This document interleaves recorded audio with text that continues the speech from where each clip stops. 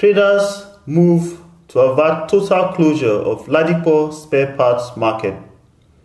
Traders at the Ladipo International Auto Spare Parts Market, Mushin, yesterday seemed to have woken up to their environmental duties to avert total closure of a multi-billion naira market.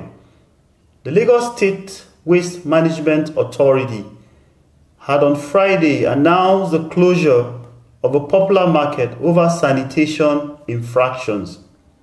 The government accused the traders of contravening repeated environmental warnings against indiscriminate dumping of junk auto parts.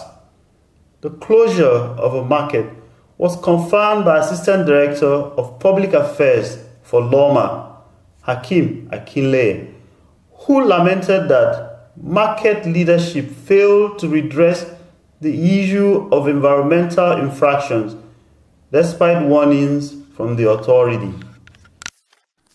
If you watched and enjoyed this, please like, share and subscribe so you can get notifications. Thank you.